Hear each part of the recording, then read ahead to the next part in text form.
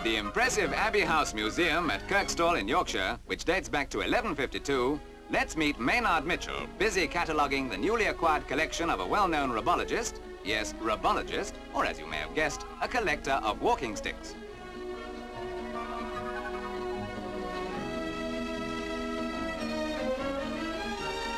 The collection contains 250 sticks from all parts of the world, a typical example being this West African witch doctor's special, topped with snakes and baboons.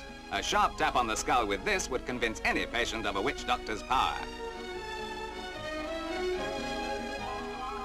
The sticks are made of every conceivable material, and some inconceivable, which don't really qualify as sticks at all, like this one of twisted glass, made in England over 150 years ago. Neither would we recommend this for a long tramp over rough country. It's made of shark's vertebrae. Just think of the complications a slipped disc here could lead to.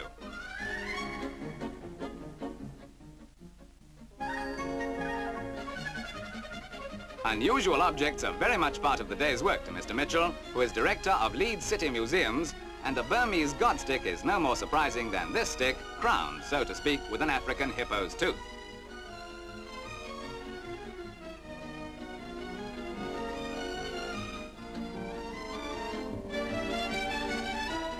The owner of this Algerian carved and painted stick, determined to hold on to it, fitted a wrist loop to make sure he did.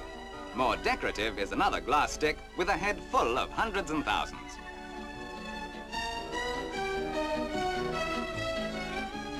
Still rare, but more conventional, are carved representations of man's best friend.